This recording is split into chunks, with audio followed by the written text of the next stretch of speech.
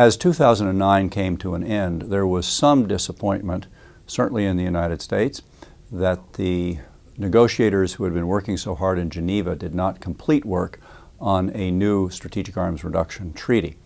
I think the reason for that was in part because the Russian side toughened up its position.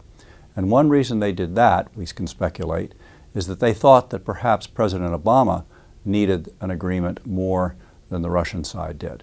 President Obama did not and does not need it more than the Russian side does. This is a treaty that will be valuable to both sides, and he certainly didn't want to confirm the Russian negotiating tactic here. So he has held out for a treaty which meets certain basic standards, one of which is that it will be accepted by the Senate and ratified by the Senate as a treaty that can be verified reliably. And so the reason for the delay between the end of 2009 and the beginning of 2010 is America driving a pretty hard bargain with regard to verification measures.